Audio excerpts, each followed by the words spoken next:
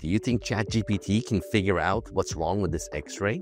Here we can see that there are internal fixation plates, screws holding everything together until the fracture heals. There was also a fracture on the inside of the ankle. Unfortunately, this little joint called the syndesmosis has probably been damaged, resulting in widening of the joint right here, and now it is bone on bone on top of the talus. This is end-stage osteoarthritis. Pretty bad situation to be in, and the patient will either require an ankle fusion or ankle replacement, neither of which is a great choice for the patient.